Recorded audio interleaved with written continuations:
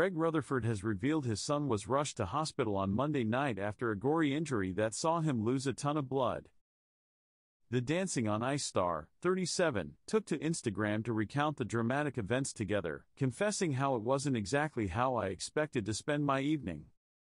Olympian Greg, who is partnered with Vanessa James on the ITV skating competition, also added a trigger warning before he shared a picture of the nasty cut son Rex, 6, managed to sustain after an accident with the door.Young Rexy took on the door frame and lost a ton of blood and some tears later were in A&E hoping his new head mouth can be closed soon. The athlete captioned the picture of his injury.With Rex having been treated and now recovering.